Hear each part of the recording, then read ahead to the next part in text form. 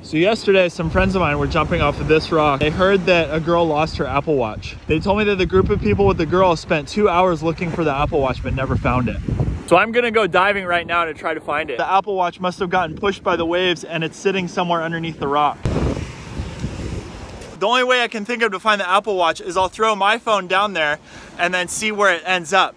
Because I think the waves will push the phone to where the watch is. The water's kind of murky, so I'm gonna turn the light on so that I can definitely find it. Okay, dropping my phone in 3, 2, 1.